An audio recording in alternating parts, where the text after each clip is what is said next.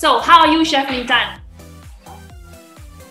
I'm very good, thank you. Thank you for asking. So today we've got a couple of dishes. These are some of my favorite items to cook, right? And I'm gonna try and make them as follow along as possible. And please tell me, Xingyan, if you think I'm going a bit too fast, or you see some comments from people saying I'm a little bit quick. So I will try and make this quite smooth. The things I'm going to be cooking, the two items, will be a glutinous rice or lo mai fan, but with the flavors of a sapo fan, which is a clay pot rice. I'm using Chinese liver sausage for that. And I will show you this now. Liver sausage. Now you can use the red sausage or the black sausage, which is yun qiong, which is liver sausage. That I like this the most. So this is a dish very close to my heart. The next thing I'm going to be cooking is a kailan dish. So this is stir-fried kailan, but the twist is I'm adding a crispy kailan leaf garnish on top of that. And both dishes are going to be using a whole slew of Lee Kum Kee sauces, from oyster sauce to dark soy sauce to light soy sauce. And I believe this underpins the quality of the dish. If your sauces, your sauce bases, put it that way, are not tasty, then you're going to have a problem making the end dish tasty lah, in simple terms. Right, Xingyan, any questions so far? I think so far so good. So if you're watching from YouTube, please feel free to send your questions in the YouTube chat or on the Facebook chat. Those of you who are in the Zoom, right? You've signed up for Cook Along, so please don't be shy. Switch on your cameras. We are cooking together, so Chef Ming Tan can see you as well, guide you along, and then we can all take a group pictures later together. It's a co-cooking, virtual cooking event, because we can't go to a studio to cook together given current circumstances. So don't be shy. Switch on your webcam and keep your questions coming. Yeah, happy to answer any questions you guys have. And go ahead and just ask me things as I'm doing stuff. Xingyan, I will rely on you to go through some of the questions for me. Ken? Yes. Okay, so the first thing that we're going to go through very quickly is the glutinous rice. Now, the couple of things that you do here with the glutinous rice, the first is that we soak it for about 2 hours. Now, a lot of recipes call for 4 hours, 8 hours, even longer, sometimes overnight. I find that for this recipe, 2 hours is sufficient. So I've got my glutinous rice here sitting in room temperature water for about 2 hours. The second thing that you need to do beforehand, if you've read the recipe, is to soak your shiitake mushrooms. So I use dried shiitake mushrooms. You can find them from all over the place now.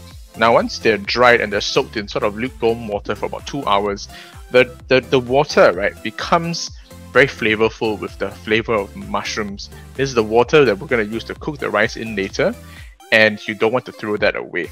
So mushrooms nice and soft, soaked, the liquid has all picked up all that mushroom flavor. The last thing you want to do, and this is just a quick 15-minute soak, this is your ha mai or your dried shrimp. This is just to remove a little bit of the excess salt flavor and to soften the ha mai so that you can stir fry that later together with your ingredients for the rest of your glutinous rice dish. Great.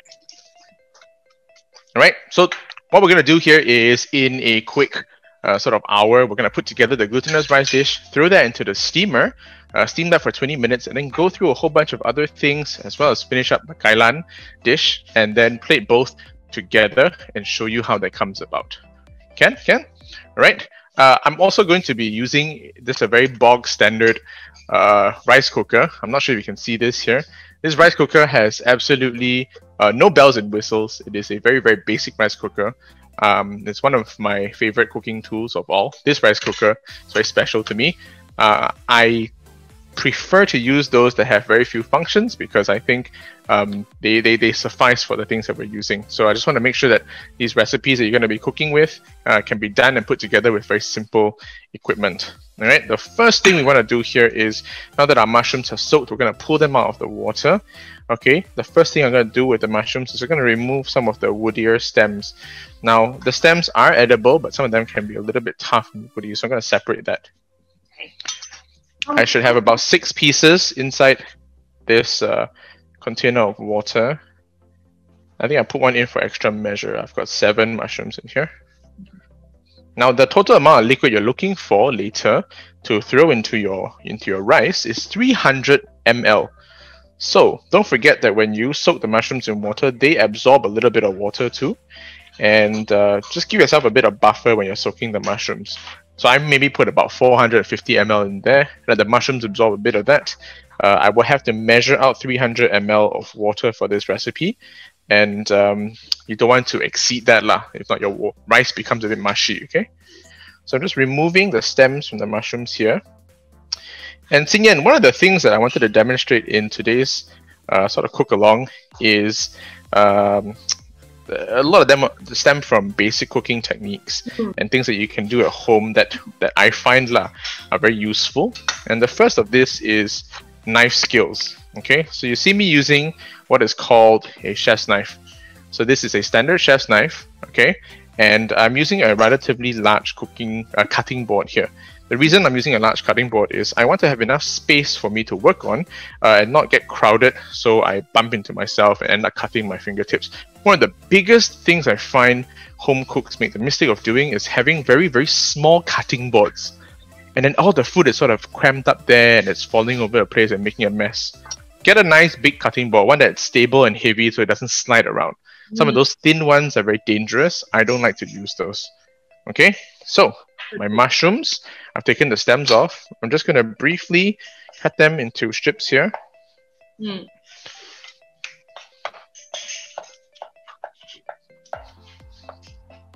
Chef, how do you hold your knife?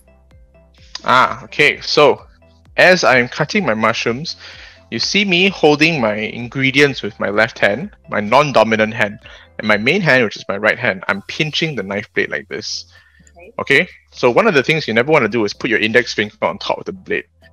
This makes the blade twist. Don't do that. Pinch the blade with your thumb and index finger, and then use the remaining fingers to grip the handle of the knife. So this way, I control the knife, and the knife doesn't control me. Right. Okay. Second thing you want to do is make sure your fingertips are curled in, so that your knife is always hitting your fingertips and not actually going to cut them off. If you keep your fingers splayed out like that, you will cut them eventually. Yeah, we do not want that to happen. No, you do not. Okay, mushrooms cut up. I'm going to put this into a bowl here. We're going to stir fry these very briefly, together with a little bit of ginger as well as some of my yun xiong. So ginger, okay, very quick tip for ginger. When you cut all the knobbly ends off, you can peel them with spoons. Very easy to peel the skin of ginger with spoons, okay? What I'm going to do right now is I'm just going to mince this. I've got about a total of 40 grams here. First thing you do is put the ginger piece down and then cut strips, thin pieces. See all these little thin pieces, right? Yes. And then what you can do is you can stack them together. And then you can flatten them briefly. And what you get here is you can then make strips. So these all look like little matchstick pieces here. You see that? Matchsticks of ginger. After I make my matchsticks, I gather them again, align them all, and then just go ahead and cut across them, and then they are basically minced already. I see. Chef, we have a question here. Someone is allergic to dry prawns. What substitute do you recommend, if there's any? So dry seafood substitutes for each other very well. If you are allergic to dry prawns, you can use dry scallops, sometimes dried fish too. Although if you're allergic to seafood in general, then it's a bit challenging lah. At that point, I would say just use something like oyster sauce or oyster sauce or soy sauce or a little bit of salt. Don't overdo it with the replacements, I'd say. Okay. Young or old ginger here? Pardon me, say that again, sorry? Do you have a preference between young and old ginger? Yes, I do. I indeed do. So if you have spotted, this is not stringy and woody at all. This is young ginger. I prefer to use young ginger for stir frying because I think it gives a brighter, more pungent, sort of clean smelling flavor. But when I want to braise things, when I want to have them in soups and stews, or I'm gonna cook this for hours and hours, right? Nah, I will use old ginger. Old ginger has a stronger, more robust taste. Okay, so I'm just taking my minced ginger and putting that into a little bowl here. I hope those of you are cooking along, you are following well. If you have any questions, feel free. Yes, please ask if you have any questions, alright? Right, ginger, minced. Okay, next, time to play with my favorite stuff of all. This is my yuan xiong. So any of these sausages will do, whether it's black or red sausage.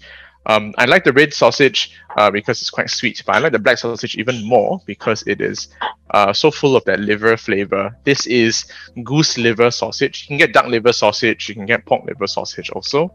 And if you have someone from overseas who is able to obtain some of these items for you, treat them very well, and then they will occasionally send you some tasty gifts. That's a good tip. All right, Xingyan, are you Cantonese?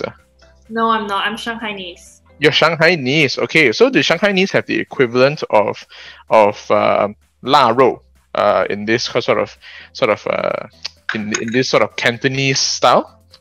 I think we definitely the Cantonese are the ones that's really good at all the la wei, but one is a bit like special for Shanghainese because we love our dark soy sauce. So there's you love your dark soy sauce. Yes, everything is dark and shiny in Shanghainese cuisine. Dark and shiny. Okay, just real quick, I'm just trimming some of the ends that you don't want that are tied up, and then I'm just rough chopping this. Yes. Okay, I'm not going to rough chop all of it. I'm going to keep 4 pieces to steam with the rice later. Okay. Chef, are you Cantonese? I am half Cantonese and half Teochew. It's just that Cantonese food is so common and so so popular in Singapore that it's very easy to fall in love with Cantonese food early on. Yeah. Okay, so I have some of my diced up sausage here. Yes, I think this dish. You can see with the sausage, right, Chinese sausage, it's got all sorts of tasty bits in here, as well as that pork fat, which is going to be key and crucial to adding richness to the rice. Yes, that gives a lot of flavor and a bit of juicy, the aroma as well. Yes, I firmly believe that. I think it's very, very crucial. Okay, so I'm going to go ahead and start sauteing some of this right now. Xingyan, are you able to see my pan right now? Is this visible for you? Camera is just... It's a bit... You might need to move, is it, the camera? We move the camera. Okay, I think you can come a bit closer. Yep. Yes. A bit more tilted. More tilted, is it? Yes. Okay.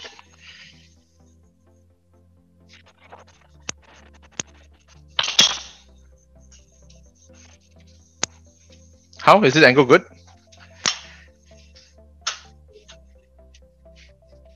Hello, Xingyan, is this angle good? Zoom in a bit more. Zoom in a bit more. Yeah, okay, can we get a bit closer? A bit closer. I think we can tilt down more, but I don't think we can get any much more close already. This is great. This is good? Okay, thank you. I have a lovely assistant helping me move the camera. Thank you. She won't show her face because she's shy, but yeah, she's been helping me with the setup today. Right, as my pan heats up on low, I'm just trying to also heat up a little bit of my frying oil because I'm going to be frying some shallots also.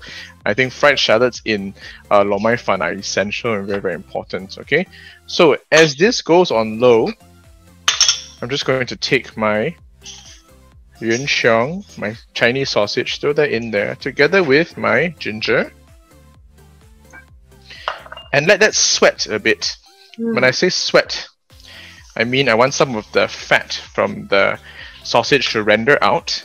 Okay, and then after that, coat and start to saute that ginger. So let's let that occur first. You can start from a relatively sort of medium heat. Doesn't have to be too hot. I'm not trying to cook all this sausage just yet. Okay, I'm just trying to get it to sweat a little bit. I want a little bit of flavor and the oil to come up. Get the fat, get the ginger juice out of it. That's right, exactly. Okay, the next thing I'm going to add is my mushroom. I'm going to put this at the side. And my hamai, my dried prawn, but I'm going to drain the water off. Please, don't go and put the water that you're soaking your dried shrimp into the pan also, okay? What will happen if we do so? What would happen? What would happen is you probably have to figure out what to do with all the excess moisture. Especially glutinous rice, less moisture is better for you because you can fix and rectify it. More moisture, not so good because you don't know what to do with it after that. Yes, you don't want a porridge. Yes, exactly. Okay, so you can see I'm starting to get a little bit of that sausage fat. Oh, I can smell that already. My lovely camera assistant, Unpei, can you smell that also? Are you going to nod the camera for us? Yes? Okay, yeah, she's nodding the camera. Very good. Okay, see, so I'm sweating this, right? It's getting a little bit nice and glistening already. Very good.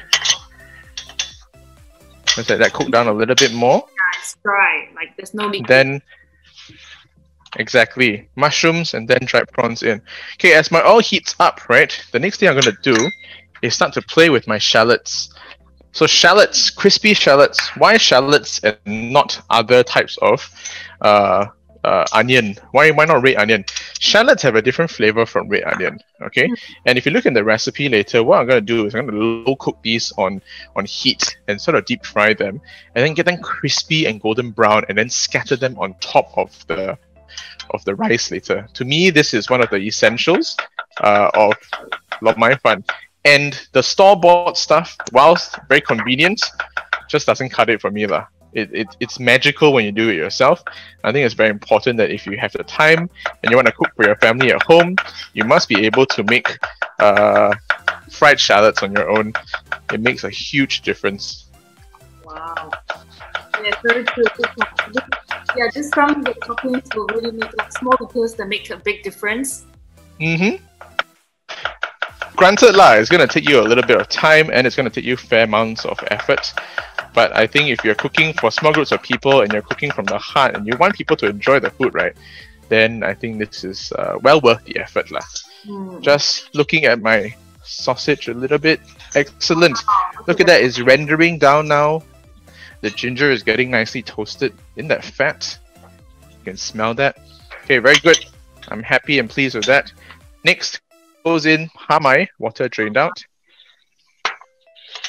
So we have a question on YouTube that to check what type of cooking oil is used. But I don't think we've added any oil yet, right, Chef? We actually have not added any cooking oil because there is enough oil in the la wei, in the preserved Chinese sausage. Yes, but if I do use cooking oil, I tend to use canola. If I'm deep frying stuff and I need it really crispy, I sometimes use peanut oil. Okay. As this fries a little bit, very nice, mushrooms go in. Okay. So without the liquid, please. Sorry? Without the liquid. Yes. Mushrooms also drained out without the liquid. And don't throw away the liquid yet. I'm keeping that because I'm going to use it in just a little bit. But first, I need to carry on cutting my shallots. So, Chef, what have you been busy with? What have I been busy with? Yeah, this year so far. Well, I'm sure all of you know that in F&B there are a couple of busy periods.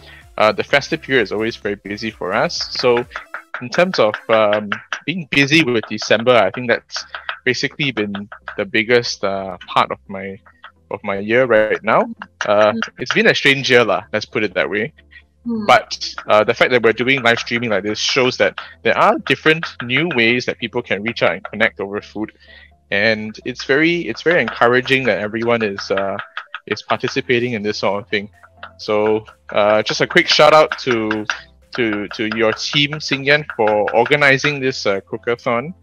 and for our friends at Lee Kum Kee for helping us with these products. And we're very pleased to be able to do this today with everyone who is at home. And all those there, I haven't heard anyone say anything. Singan, if you can encourage everyone at home to go and post something or say hi, turn on their cameras. This is a cook along. This is not watch me cook. This is a cook together, okay, everyone? So turn on your cameras and then tell me what you're doing or ask me questions. Help us out here. We're very happy to answer anything you want. So don't be shy. Put on your camera, your mic.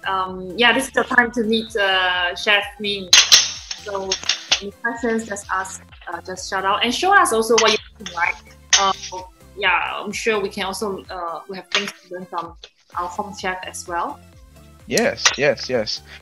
Okay, so I want to make this interesting distinction. A lot of people think, oh, professional chef versus home chef. Professional chefs are better. This is not always true. There are many home chefs that I have learned from and I have experienced, whether they are relatives of mine or family friends of mine who are excellent home cooks. Some of them, obviously the more senior ones, have cooked and failed more times than I have succeeded. So one of the things that we should always be doing is to never claim that, oh, just because you're a home chef means you're not good. Home chefs sometimes are very decent cooks in their own right. Think about it, you have to plan your meals for a family. You also have to budget. You have to be economical. You have to prevent wastage also. And every day you have to cook different things. Restaurants have a good life because they cook the same thing over and over again until they change the menu. So if you're home cooks, you can't cook the same thing over again. Your customers will be angry at you at home if you cook the same thing every day. So Chef, really quick question, how big is your fire now? How big is my fire now? As in my spirit or the fire of on the pan? Okay, my fire now is at a sort of low. Okay, I'm just trying to dry out the mushroom slightly, but I'm very pleased with the way this pan looks. Okay, we don't pan want to... 1. Pan 2, where I've got my shallots, right? So this is on a medium heat, and I'm not sure if you guys can see. Okay, my excellent kitchen helper will show you. The shallots are just sitting in the oil and bubbling now. This heat is quite low. I don't want to burn them, and this will take about 15 to 25 minutes of slow cooking. Oh, okay, wow. Just to pay attention to that. Much time to fry shallots. Yes. Okay, next thing is, you see all this being cooked, right? And then this is my rice. My rice has been soaking in water for about 2 hours now. Yes. I'm going to drain off this water and I'm going to saute the rice in that same pan. Oh, so we are going to actually 生炒糯米饭. Yes.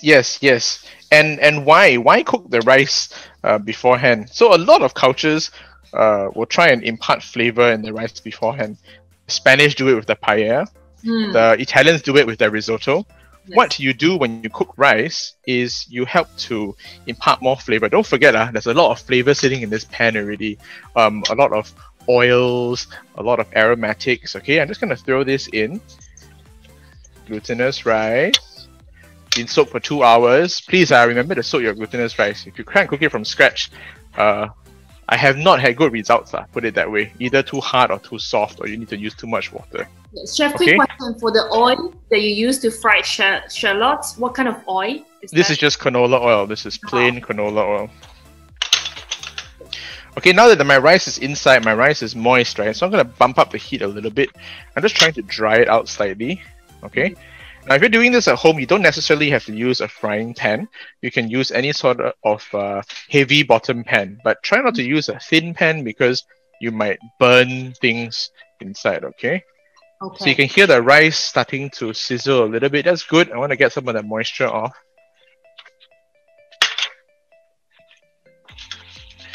I want the rice to absorb a little bit of that fat. The next thing I'm going to be doing here is I'm going to be adding the rest of my seasoning to the rice before I steam this. What's in my rice? I've got white pepper, obviously. I've got a little bit of Chinese rice wine. And in this magical bowl, I have now dripped that. Wow. Love that. Too excited. In this magical bowl here, I'm just tilting this for you guys to see, right? So I've got a mix of a bunch of sauces here. I've got Lee Kum Kee dark soy sauce. I've got Lee Kum Kee's oyster sauce. Probably my favorite oyster sauce of all. And I've got Lee Kum Kee's light soy sauce. So a combination of these plus a little bit of sesame oil really helps your glutinous rice sing. If you don't have these as a base, you just don't have that umami and that flavor, okay? So don't forget to add these items in. They're crucial, absolutely crucial. Yes. Xingyan, you say you like dark soy sauce, right? I do. Okay, so this dark soy sauce, the Lee Kum Kee one, is proper stuff. It's not too salty. I think a lot of people have the idea that soy sauce is always salty. Dark soy sauce is actually quite sweet, and it's got this caramelized flavor to it. I think that's very important for food like braised pork, your dongbo roll, your kong bak. All that is very essential if you use a good, proper dark soy sauce. Right. Yeah, and for the soy sauce, right, there's also no preservative added. So it's really good quality. And then the oyster sauce also, you can definitely use it for like different marination. Yep. Okay. Xingyan, I just want to show you something real quick, okay? I have just been cooking the rice slightly until it browns and it sort of picks up some of those flavors from the yun xiang, and I think this is a crucial step. Yes, it might take a little bit more time, but I think it's very, very essential. Once you do this, you get this constant brown aromatic flavor. Okay, this is even before I'm steaming it, all right? So, heat off. I'm going to now combine a bunch of things together with the rice. Wow, we're getting ready to put the rice into the one-button rice cooker. the one-button rice cooker, exactly. So my rice cooker is on. My pot is nice and warm, okay? I'm going to fill my pot with my rice right now. All this goes in I love there. eating clay pot rice, but I never knew that we could actually do it at home, because this is like a mix of the glutinous rice and the It is a mix. Clay pot rice is traditionally always cooked in a clay pot, but that can be challenging for some people at home and not always easy to clean up, I'd say. So you can get a good mix, half of that flavor together with your flavor of glutinous rice at home. Yeah. Okay, so rice into the pot. Okay, the next thing is, remember that mushroom water? Okay, I'm going to measure out. For this amount of rice, I only need 300 grams of this. Okay, pouring from the top, because sometimes there's sediment and sand. I just need 300 ml of water. Ding. Okay, very good. So now if you can smell this, I'm going to give this to my kitchen helper to smell. It smells like... Is the water warm? It is not. It is just lukewarm when I add it in. Now it's room temperature. Some people say add boiling water. Please don't do this. I'm not a fan of adding boiling water to dried mushrooms. I think it kills the flavor. Always add lukewarm or even cold water and let it sit for 2 hours. Okay, so mushroom water goes in. Just gonna stir that around a little bit. Okay, next thing, my beautiful mix of dark soy sauce, light soy sauce, oyster sauce, all from Lee Kum Kee, and a little bit of sesame oil for some zing. Okay, I'm gonna spoon that in also. Yay! Now it's gonna change the color. It is definitely gonna change the color. Xingyan is very pleased by that. Okay, I'm gonna hold out the pot just to show you guys, right? It hasn't absorbed it yet, but you can tell already that there is a good amount of browning going on. Okay, next thing, my white pepper. Make sure I get all that in there. The white pepper, according to the recipe, is about 1 teaspoon, I believe. Okay. Yeah. I mean, feel free to amend that if you want less or more. Don't forget, in here, I've got my Chinese sausage that I cut up very fine and then rendered down with the fat. I've got my ginger, I've got my hamai, my dried prawn, as well as my shiitake mushroom that was soaked. The last thing in here is a little bit of Chinese rice wine. Just stir that in to give that a little bit of alcoholic flavor. This alcohol will bubble off later, and it'll be fine. Okay, so now this looks kind of watery and soupy, almost like a risotto, right? This is where we go and steam. Okay, I will see you guys later. Steamer's on. Just going to take this, chuck it in there. Okay, press cook and let's go. Wow. That will take approximately 20-25 minutes for my steamer and this recipe. Of course, the more you have inside there, the longer it might take to cook. And you might need to find your own sort of timing of your recipe, but go ahead and just figure it out. Not complicated. This is, like I said, the most simple one-button warm or cook rice cooker, and it makes very tasty glutinous rice for me. The last thing I'm going to do... Oh, sorry, Xingyan. Yes, you were going to say? Yeah, I have one quick question about 100 milliliter of distilled vinegar that's in the recipe. Is it to be used for the rice? No. The vinegar, okay, and let me get my pot.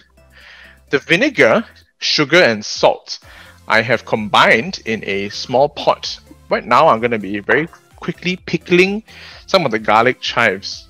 This is one of my favorite additions to glutinous rice. Glutinous rice can be a little bit of a heavy dish. It's a bit strong, it's a bit umami, right? But garlic chives, actually, once you pickle them, they have a nice flavor. I was taught this by another chef friend of mine called Ron when I ate at his restaurant, and he does a very good version of that. So I'm going to just cut these up into little bits and then boil the vinegar, water, salt, and sugar. Make a very quick pickling liquid. And then after that, throw the garlic chives in there for about 5 minutes. What this does is it will semi-cook them, and the flavors will get nice and bright. It'll be like pickled garlic chives. Wow, sounds super interesting. Can't wait. It's actually very simple. So one of the things that people always assume is pickling something is very complicated. It's not. You just need a little bit of acid, a little bit of sugar, salt, and any other aromatics. Today, we're just using straight up sugar, salt, and vinegar and a bit of water. But you can throw almost anything inside. Mustard seeds, bay leaf, 5 spice, star anise, cinnamon, really up to you. Just doing a quick check on my shallots here. My shallots are cooking down. They are very, very, very pale golden. Not quite done yet.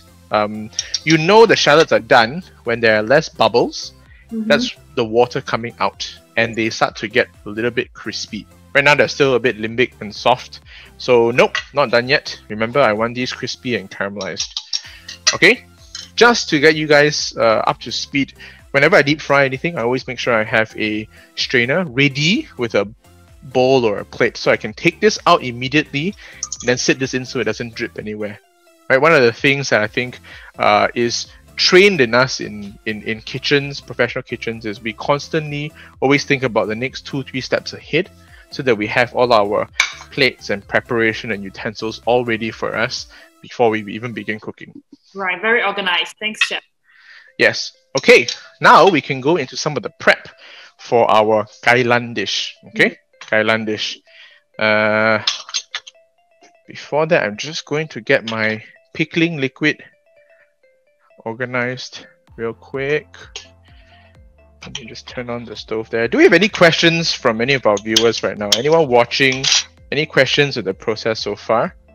Anyone wants to ask me a question? If you ask me a question, maybe I might be nice and either send you a recipe or cook with you sometime. Yeah, maybe we can entice people to talk to me. Though I'm not gonna bite. I'm not a scary person. Ask us a question, please. Anyone, Xingyan? Yeah, anyone looks like they want to ask us a question? A question about the shallot. It was like very really like 15 to 20 minutes. It's like, yeah, we were quite surprised it's that long the shallots take. Yeah. Because you're cooking it on low heat, you're trying to sweeten it. You're not trying to cook the shallots so they're cooked. You're trying to cook the shallots so that they're crispy and brown. Now, the key thing here is when you want crispy shallots, you want them to be sweet and caramelized and imparting a nice flavor without being burnt. So you must cook them low and slow. It is like roasting something in the oven to get this beautiful golden color. So shallots need to be cooked very, very gently, and you need to keep watching them and babying them so that at the point where the sugars inside the shallots get nice and sweet and that caramelized flavor is there, then you take them out and then you cool them already. There is a very thin line between that flavor and then burnt. Shallots burn quite easily, so you don't want to get to that burn stage. Yes, you don't want.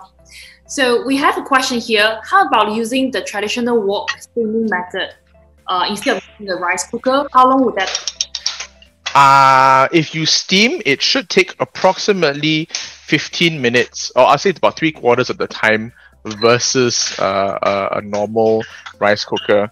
One of the things I want to mention here is that you have to be careful with steaming stuff. Often, what happens is if your wok is too big, or your size of your steamer is there, I see a lot of people have too much water and the water goes into the steaming tray, and that sometimes causes a couple of accidents. But if you have a wok and you have the space for it, go ahead and steam your glutinous rice. Make sure you have either a cloth or a steaming tray, and that helps to cook your glutinous rice quite fast. It's definitely faster than if you use a rice cooker. Yeah. And Chef, I think we have more questions coming in. If Sure. you have Chinese sausage, is there any replacement? If you don't have Chinese sausage, is there any replacement? Wow, a bit tough. Without Chinese sausage,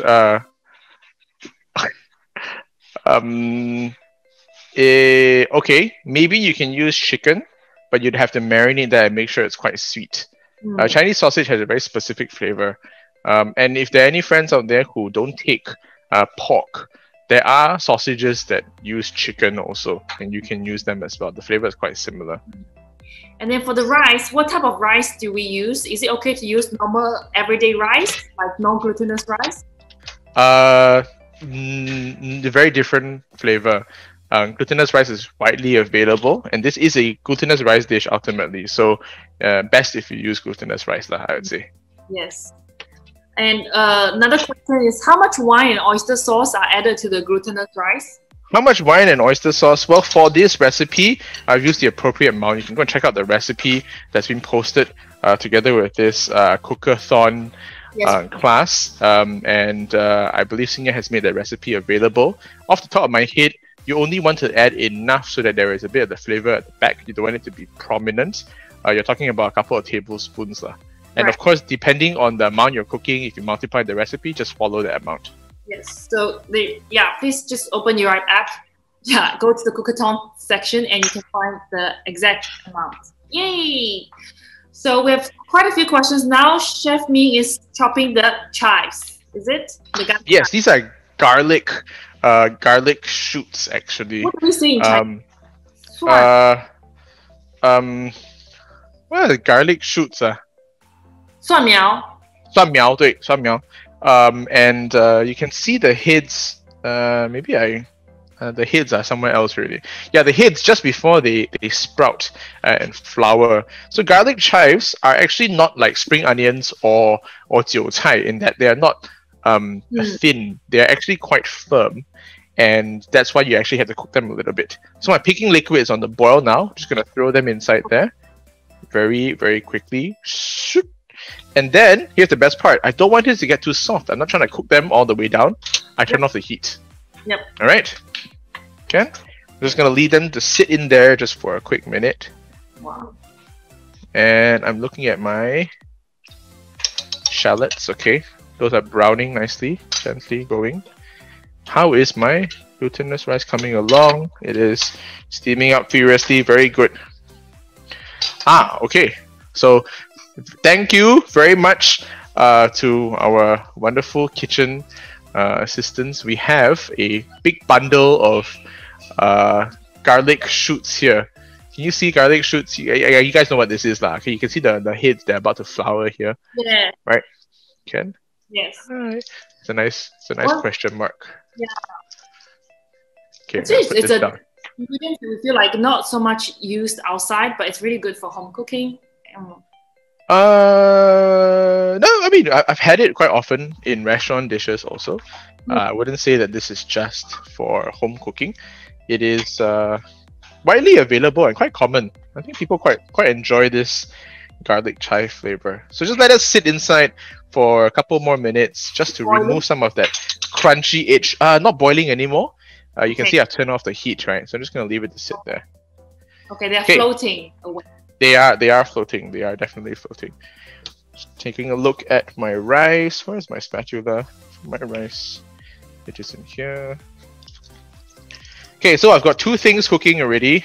The last thing I'm going to be putting together is my vegetable dish, and I need to have my shallots out before I fry the crispy kailan leaf. I will show you how we cook the kailan leaf later. That's gonna be a lot of knife work. Okay, but just taking a look at my that steam. Okay, just gonna Stir this around briefly, gently. It's only been about 7 or 8 minutes. I just want to make sure it doesn't stick. Okay, yeah. We want to check in on the rice, make sure they don't stick. Forget there is a fair amount. Yeah. So this is glutinous rice, right? Unlike normal white rice, jasmine rice, or basmati rice, those you can't keep stirring because if you stir halfway and you're going to fluff it up, it will break. Okay, but glutinous rice is different. Glutinous rice is strong enough to actually be handled a little bit. Oh, that smells really good. Okay, I'm very happy with that. Okay, at this point, the remaining sausage that I have, I'm just going to layer on the top and let that steam together with the rice. Some of that oil will fall into the rice too, and then I can cut the sausage later when the rice is done. Okay. Oh my god, this sounds amazing. Cover, back on. Very simple. I'm gonna take out my garlic chives now. They have been cooked. Well, cooked lah, just briefly. We have a question: will the rice cooker be oily or difficult to clean after we cook the rice? It will be oily definitely, but I wouldn't say it's difficult to clean. I can show you guys what it looks like later. Even if there's residue and rice that's stuck to the outside, pouring in some boiling water and letting it sit overnight, usually loosens it very well for me. I tend to use rice cooker pots that don't have non-stick coatings, so they're not non-stick. But if you use a non-stick coating, it should come off very easily actually.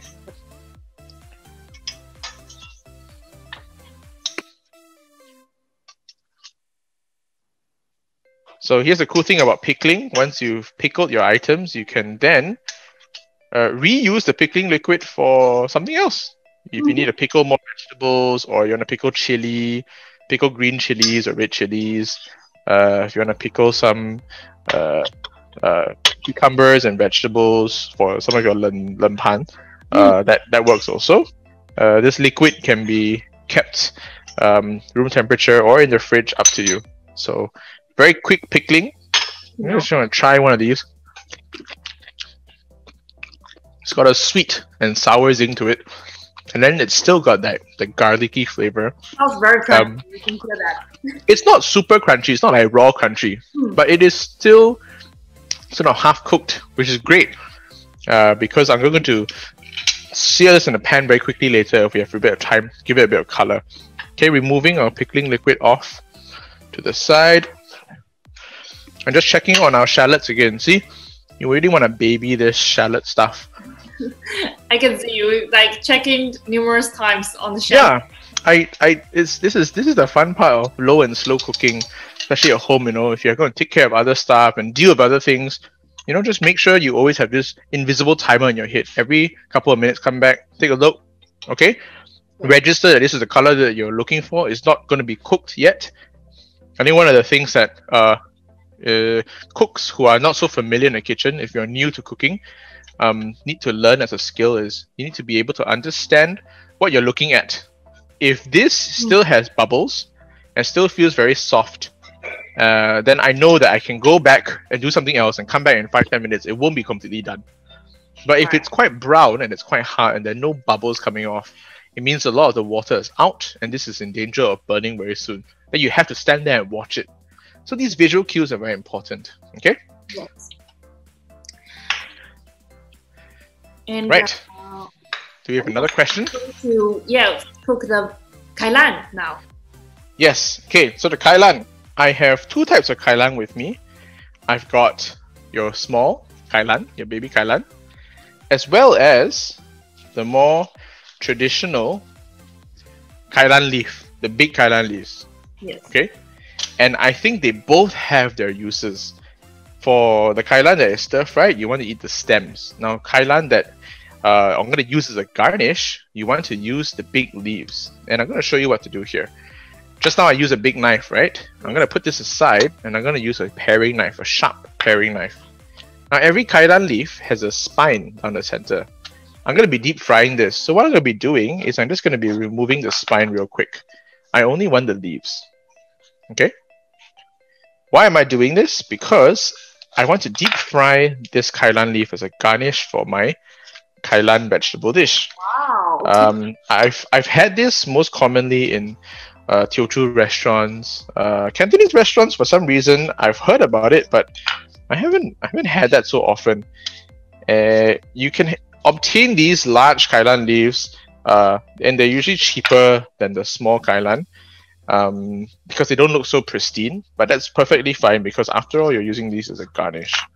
Okay, it's a really good way to impress your friends and family by deep frying a crispy garnish to go together with some of your fresh vegetables. Definitely. So, And one of the questions that I always find people like to ask, especially to do with vegetables at home, is how do I cook vegetables like they cook in restaurants? I don't have a wok fire, or if I have a wok, it's not as hot. So how do I get that same sort of crispy flavor? Now, all that depends on some of the cooking utensils you have at home. Xingyan, what kind of cooking frying pan do you have in your house? Oh my god. I have a non-stick pan and I have kind of a cast iron like wok, but that's it. Okay, non-stick is fine. How thick is your non-stick pan? Not thick. Okay, so one of the things I always tell people, one of the basic things that's most important with cooking at home and getting better results is use decent equipment. I didn't say use expensive equipment, I said use decent equipment. One of my favorite items to use in the kitchen is a heavy bottom non-stick frying pan. These are not expensive. I'm going to show you the back of this pan very briefly, very quickly, and then I'll flip it again. Because there is a logo there, but I'm not going to say much. I have in other videos previously also mentioned that I think the cookware from this brand is very, very decent at a very affordable price. And I've always enjoyed working with their products on a personal capacity because I think they're very efficient and you can just find very good non-stick cookware that's heavy bottomed. Why heavy bottomed? You hear this, huh? Okay, that heavy bottom bit retains heat. So it transfers the heat to your vegetables very well. With a thin pan, what you get instead is thin sheets of metal that don't transfer the heat to your vegetables and then they lose the heat very quickly. So later you'll see that if I crank this pan all the way up and I fry my vegetables inside, I will get that crunchy texture just like a wok. Okay. Okay, checking. Steam the sausage for? How long do I steam the sausage for? There is no hard and fast rule here. I am simply just trying to cook this and get this to a done sort of texture. As long as when I guess together with rice, right? Okay, rice is about halfway there already. Let's continue to let that cook. Nice and tasty. Again, checking on my shallots. Ooh, now you can see. There is a gentle brown color. Come closer. It's getting gently brown. And they're not flopping over so much. I can actually pick them up. They are starting to get crispy. They are starting to lose the water content inside. See, now I can pick them up like that. Yes. Okay. Monitor the next batch very quickly. Alright. Before we get to cooking the final items, I'm going to cut my kailan vegetables. How are you going to cut them, Chef? How am I going to cut my kailan vegetables? This is the big kailan leaf, not the small one. Okay. This is for deep frying. This is commonly known as a chiffonade. And I have done this several times because I really like the textures and flavors of kailan leaves when they're deep fried. It's got this almost like kale, seaweedy flavor. Okay, first of all, I layer the leaves flat down in a bundle, okay? So let's start with maybe about 10, 12. 10 or 12 leaves. I roll these leaves up. Wow. In a tight bundle like that. Yes. So it looks like a spring roll. Okay? And see, this is why you need a large enough board, right? I got big leaves here, a big knife going. Yes. Okay, make sure you always have space. Next, what I do here is I rock my knife and try and make these thin ribbons of kailan. And because I rolled the bundle very tight, right, each cut I'm making gives me shreds that are very fine and very long. This is commonly known as a chiffonade. Now, if you look at this, when I open this up, suddenly you have this wonderful mess. Looks like green rubber bands. Like Yushen, like Lo Hei. Yes, almost like lo hei. Okay, so I'm just going to demonstrate that one more time. I'm going to put this aside. It looks beautiful. Actually, very simple technique. Just need to make sure your knife is sharp.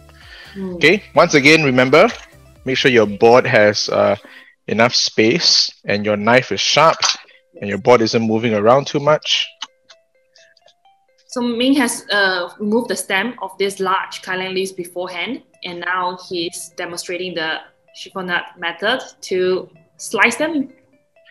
That's right, to get thin ribbons out of that. So see, press them down and then roll them into a tight spring roll-like bundle. Nice. Okay, cut away the top and then very carefully cutting thin strips across like that. It's quite soothing to watch. It is very soothing to do also. I enjoy this sort of thing. Right, now just loosen this bundle up and poof, very nice. Vegetables looking good. Okay, I'm smelling something now. I'm smelling caramelized shallots. Oh dear goodness, look at this. You can smell it. You can smell it almost instantly when it starts to get to that level, that flavor. Look at that. Okay, this like is golden. Yeah. I'm just gonna take them slightly further, make sure I stir them properly. And then once I remove all these shallots out of the oil, I can put my kailan leaf inside as my garnish, okay?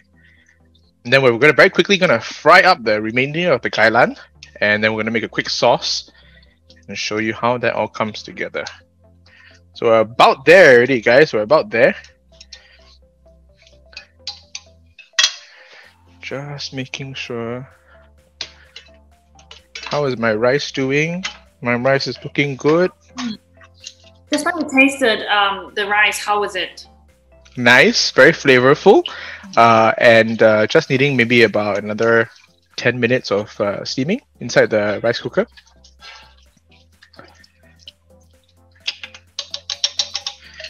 Okay, personally, I'm done. Ooh, ouch.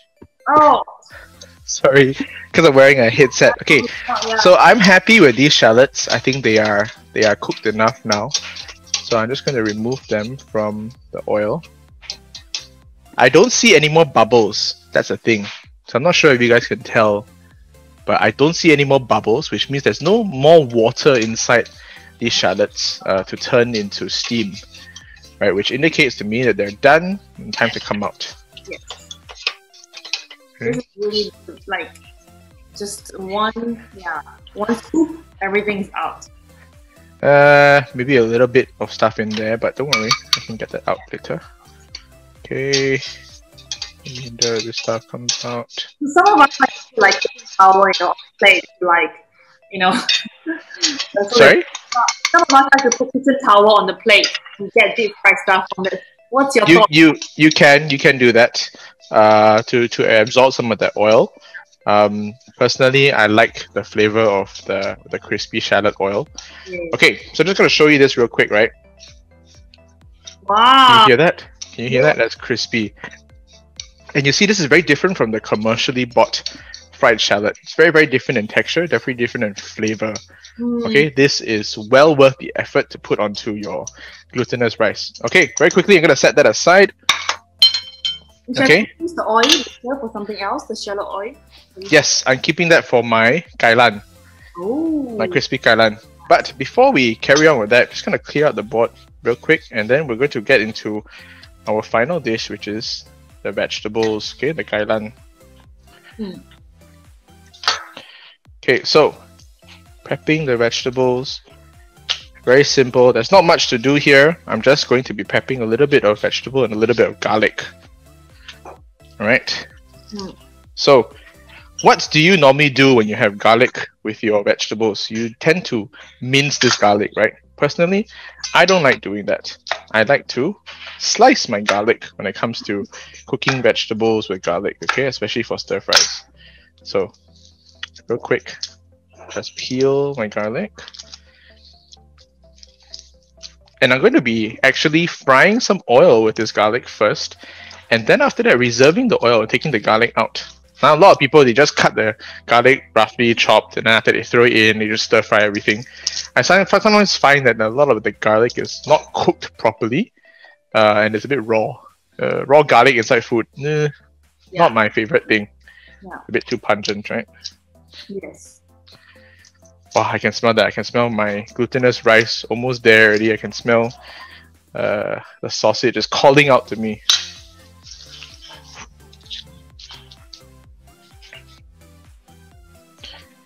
Okay, just give this a bit of a wipe. I want to slice the garlic, and then.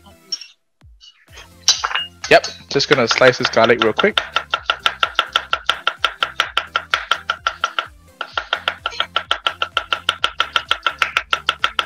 How is everyone doing?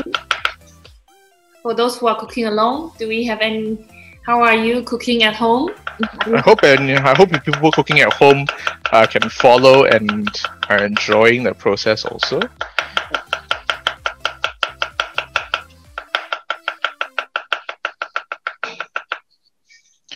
Okay, garlic has been sliced. Right, this is where I heat my pan up again gently.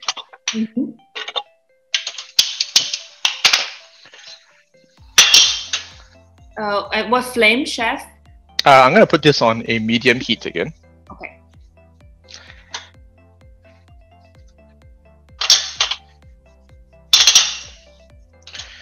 Okay, and I'm going to give this a little bit of oil. So remember, I want some of the garlic oil. I want that garlic flavor, okay? So as the oil heats up, garlic slices go into the pan.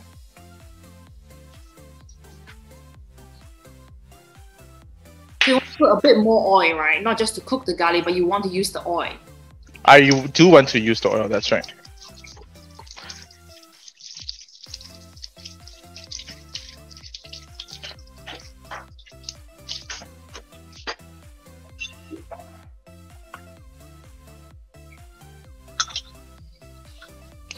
So anyone cooking out there? Anyone cooking and following us? Any problems with your dishes so far? How are you enjoying this session?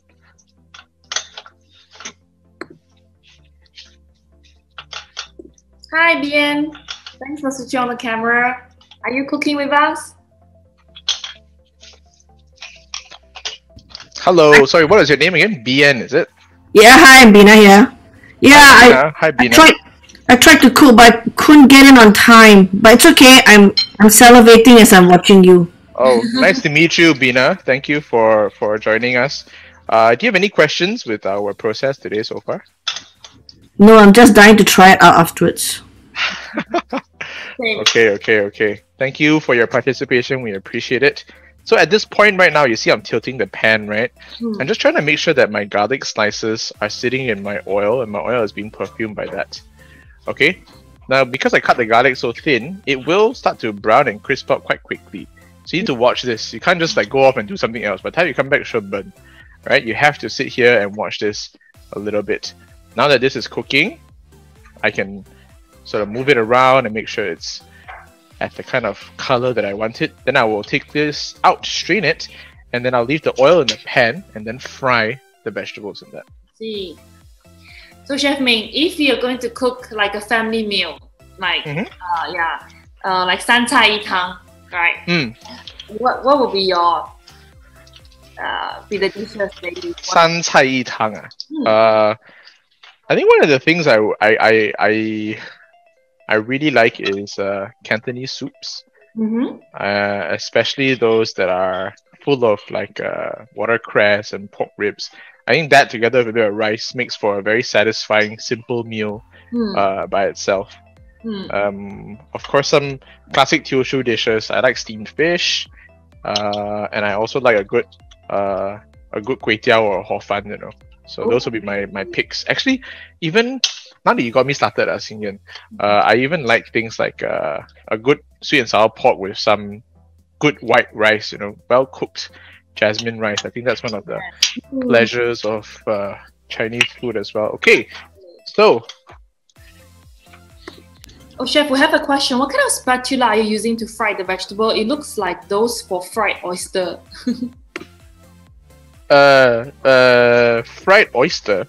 What kind I'm of? not sure what a spatula that's meant to fry oysters is. This is just a standard silicone spatula. I just bought one with a stainless steel handle because I think it's a little bit more durable and I prefer that. Alright, so I've separated my garlic slices from the oil. Nice golden brown. I don't want it to cook any further. This should go directly onto the vegetables once they're done. And just make sure that this is all out here. And my garlic oil is still available for me to use. You see? Yes. Okay. Right. I'm gonna keep the heat on medium here because I'm gonna start to saute my vegetables inside. So what do I have here? I have some kailan, and sometimes you will see like longer pieces like that. Very easy. Just take this all and cut it in half. Okay.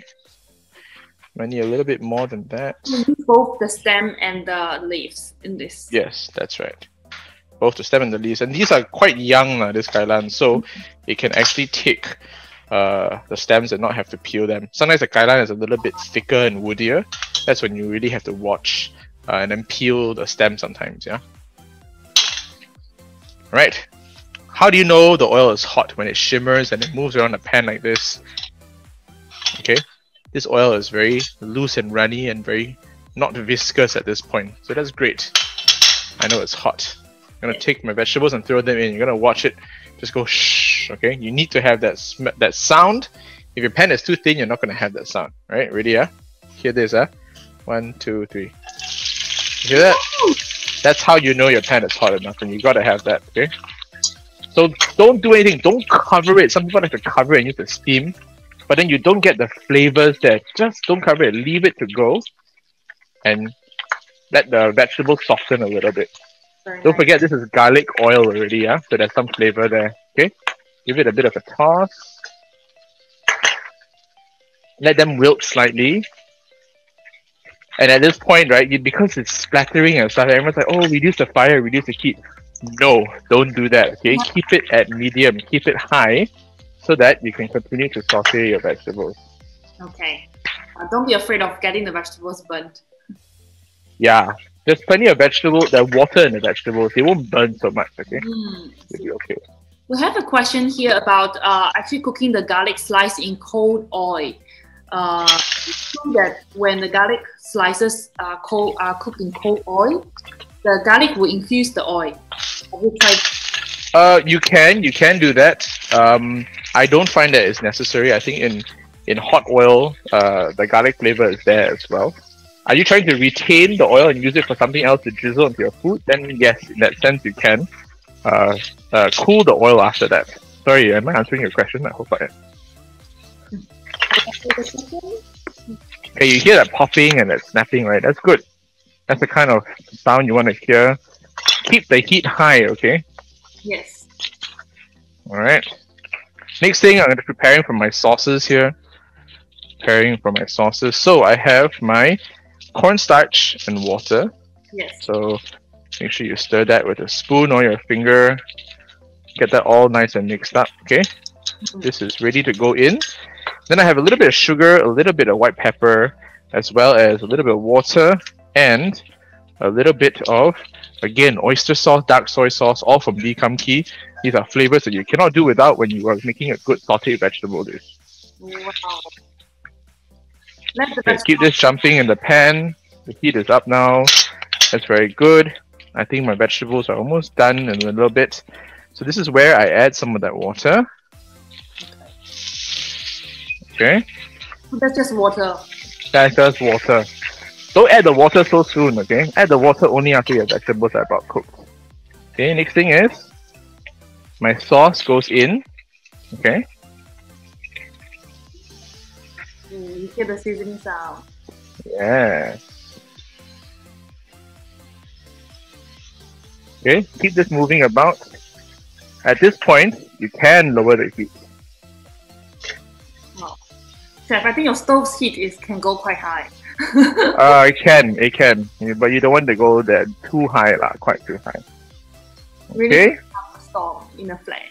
And the final thing to do here is your brown sugar, your white pepper, and my cornstarch. Yes. 我们要勾芡 Yes. So the vegetable is well coated with all the sauces. Now, if it's a little bit thick, right, you can sometimes add a little bit of water also, just to rinse out the remaining cornstarch. Okay, then what you see is it will coat everything nicely in a nice thick brown sauce. Okay, off the heat. I'm just gonna let this sit because I have one more step. My vegetables are not quite done yet, right? What's next? You guys know we had our kailan leaf. Yes. Okay, so as my vegetables are here, I don't want them to overcook, right? So I need to do this fast. Kailan leaf, I have 2 batches of this. I'm gonna put this in. Watch, okay, watch. Let's see the heat on this. Let's keep it quite low, right? And wow! okay, so that's gonna pop and sizzle a little bit. And now I'm just gonna make sure I stir that. All the bubbles. That's right. All that water turning to steam and coming out. That's chemistry. Okay, can you see now that there's a lot less steam? It's not bubbling so much. It will start to crisp up very soon. Okay, we want it to be crispy. We want it to be crispy. At this point, okay, time to get some paper towels. Give me a second. Huh? So we're preparing the crispy kailan with oyster sauce and garlic. Yes. The last step, preparing the crispy kailan garnish, the topping, which is very That's right. Okay, just taking a look at my kailan right now. No, not quite done yet.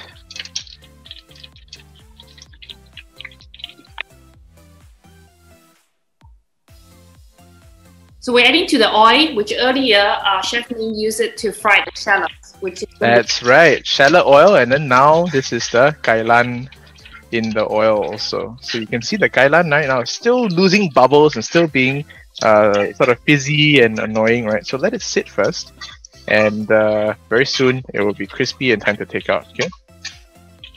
I can't wait to eat this, man. I've got my vegetables, I've got my garnish, I've got my rice that's steamed and looking so. Look at that. Yes. Smells good. Chef Ming, can we use baby kailan? Sorry? Can we use baby kailan in this? Yes, I actually am using baby kailan in my kailan dish. I'm using baby kailan for the stir-fried version, and then I'm using the older kailan leaves for the crispy version. Nice. Oh, wow, it looks dark green. Yes, so this is the key thing you want. You want this color and you want this flavor. Right now it tastes a little bit like seaweed. It's got this kelp and kale thing going. It's a little bit bitter because from the Brassica family. This is very, very tasty. I guarantee you guys, okay? Final batch in. And this is the last thing we're going to be cooking today. Woohoo! Off you go. Second batch. More bubbles. More bubbles. Now everyone's getting really hungry. I hope you're getting hungry. So that's the whole idea of cook along, right? Is we start before dinner time, and by the time we're done, and we can enjoy this meal together. So we have another cook along tomorrow at 5:30 with Jane Lee, MasterChef Singapore Season 1 first runner up, and we'll be cooking 2 dishes with rice. So please don't miss that. Be on time, and you won't go so hungry tomorrow. Yes, please participate as much as you can, guys. If you want to ask questions, if you want to turn on your webcams at this point. We're close to the end of this session already. I'm just going to finish up these dishes and plate them up. Another question on the vegetable dish. Can we use what is T1 chai? Is it a type of vegetable? I personally Yes, you can. In fact, you can use any sort of greens that you want. To be very, very honest, it's just that I prefer kailan because I like kailan myself the most. So all sorts of vegetables, all sorts of leafy greens work lah. Okay, yeah, exactly. sure my Just last experiment at home with different ingredients that you like. And what you have on hand, sometimes you just don't have. Then don't need to buy. Just use what you have. That being said, the crispy part, I will still stick to kailan lah. Okay. I don't think some of the other vegetables can be fried up crispy like that. Nai pai and all that won't make for very crispy leaves. But for the stir fry portion, yeah, go ahead and use all sorts of vegetables for that. Cool. Okay, let me just make sure my final round of crispy kailan leaf is ready.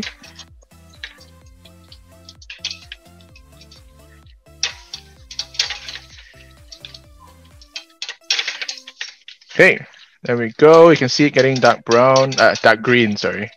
Dark brown. All the time it's low heat, right? Because we don't want it to get. I mean, well, this is at medium heat lah. It's deep frying, so you don't want it to burn definitely. But too low also, you won't cook your stuff properly. All right. So just taking a look at this lovely emerald green bunch of crispy kailan. Okay. I never thought. I mean, I just imagine eating it for the first time, right? You'll be wondering, what is this?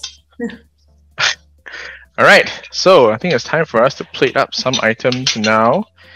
Let me just get some plates out for you. Actually, we have a question. Does it work if we use air fryer for the crispy kailan? Air fryer for the crispy kailan? That's a good question. I personally have not tried. I would be very interested to know, but I think it would be challenging in an air fryer because you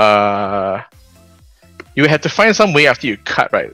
So you keep tossing them a little bit. I know you can dry kailan leaves, you can dry kale very nicely, but I'm not sure if you can get this kind of crispy effect inside a air fryer. If you can, please try it. Let me know. Contact us somehow. Let us see your handiwork. I'll be very interested to figure that out. Yeah, so Karen, please try it, and then you can upload in your app your result, and let us know if air fryer works for crispy kailan. That's right. That's right. Okay, so just looking at my Lo Mai Fan. Let's steal a bite.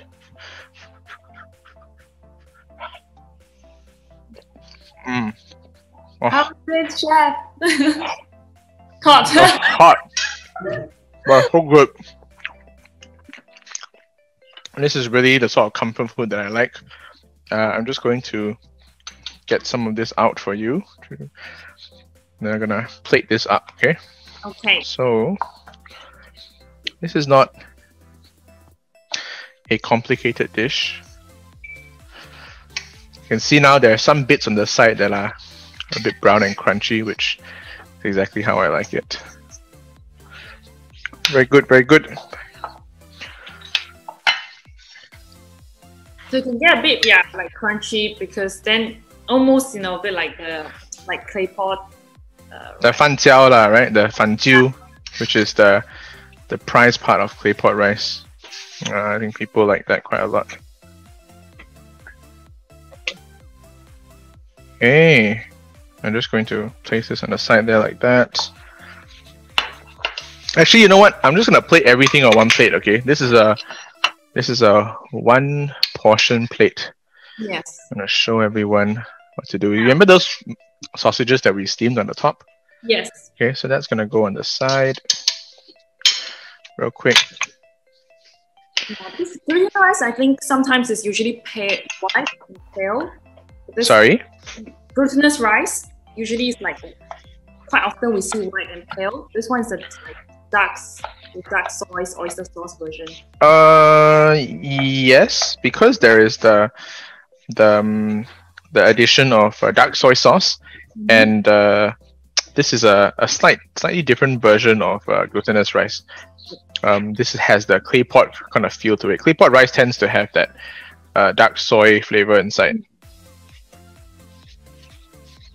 Okay, so can't resist stealing a bite or two of this. Next part of the dish, I'm just gonna plate up very quickly. Just get some of my kailan up.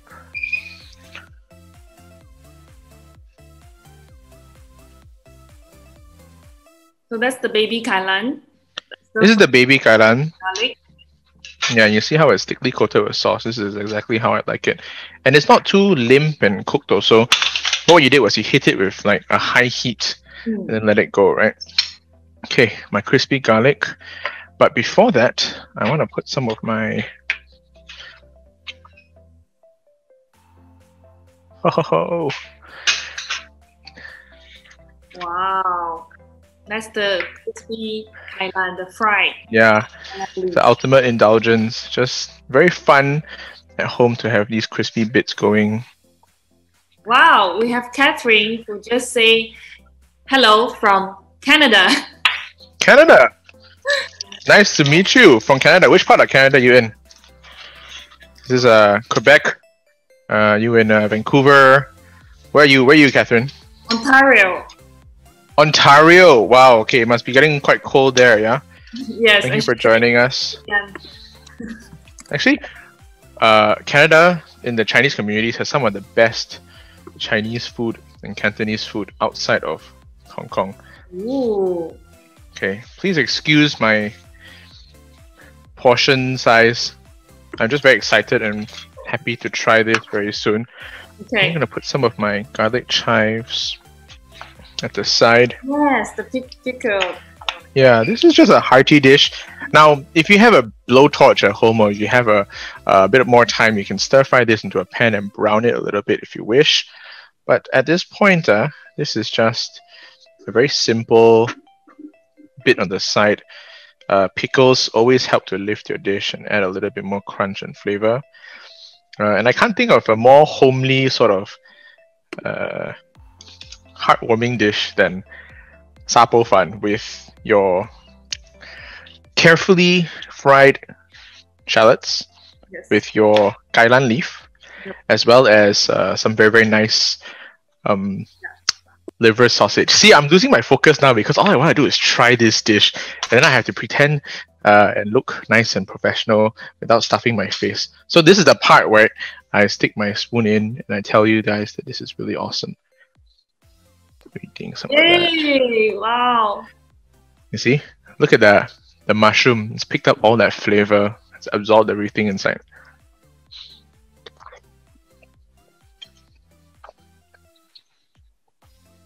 Are you happy?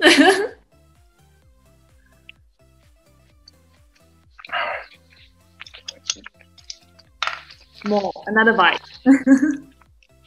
Some of that crispy kailan, Yes. crispy garlic. So fun. Yeah. Guys, this was a very personal 2 dishes. These are some of my favorite items on the whole world to eat. Wow. My favorite sausage dishes from my childhood, as well as crispy kailan, a flavor that I really, really enjoy. And very easy to make, actually. So in the span of just over an hour, you guys were able to put together these 2 dishes. And no special equipment, just a stove, a good frying pan, and a very simple rice cooker. Hope you guys enjoyed this session. Xingyan, do you have any questions for me at this point? Wow, I just think I have no questions. For me, I'm just really amazed by the different textures that's from the glutinous rice, right? The stickiness, the sausage, and then all the way how you lay it up with crispy kailan.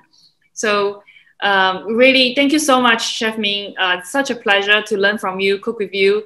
Well, I will be definitely cooking next time. So I just want to give our Thank you very much, Xingyan. Thank you, thank you. We have a question about where to buy the good wax products. Do you mean like the la chang?